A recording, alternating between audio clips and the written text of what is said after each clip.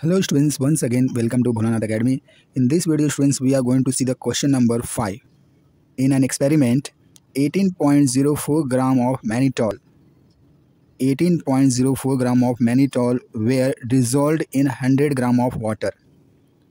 The vapor pressure of water was lowered by 0.309 mmHg from 17.535 mmHg. Calculate the molar mass of mannitol. What will be the M2? This mannitol will be the solvent, solute students. Please pay attention. So you have to find the M2, molar mass of mannitol. In an experiment, 18.04 gram of mannitol were dissolved in 100 gram of water. Understanding students, the solution is there students. You have solution. In solution students, you have W2 and W1 and it is forming the solution. Understanding students, weight of mannitol is given, that is 18.04 gram. You are dissolving in water. Understanding, it is forming the solution vapor pressure. Now the vapor pressure of water was lowered. That means there is a difference in the vapor pressure is given students, that is delta P 0.309 mmHg from, see students, when you have not added solute at the time water is the students at the time water vapor pressure, that is P0 is given to you 17.53 mmHg. You have to calculate the molar mass of mannitol. What will be the molar mass of mannitol in solution? Understanding students? So what will be the, when you added students, what will be the molar mass of solute? Understanding? So students, what is given first is write down. So here students, second component is always your stands for what? Mannitol. So here the weight 18.05 gram of mannitol, that is W2 is given 18.04 gram, dissolved in 100 gram of water, that is W1 is also given students 100 gram. The vapor pressure was lowered, that means delta P, which is nothing but P0 minus P is given to you how much? 0.309 mmHg. Understanding students? From 17, now here the vapor pressure of pure solvent is given 17.535 mmHg.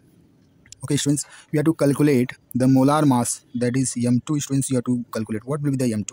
Understanding students? So with the help of this data students, you know, since you know this formula, that is P0 minus P upon P0, which is equals to, we also call as delta P upon P0 is always equals to X2, which is nothing but N2 upon N1, which is nothing but W2 upon M2 to divide with W1 upon M1. Understanding students?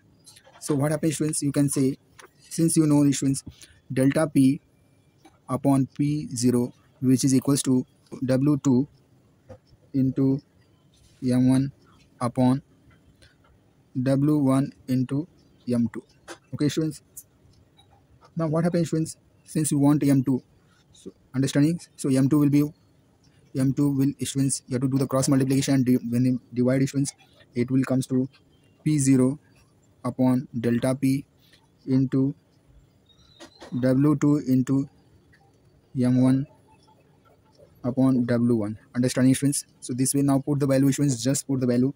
What happens students, here P0 is given 17.3535 is given students, 17.535 into 18.04 into 18 upon,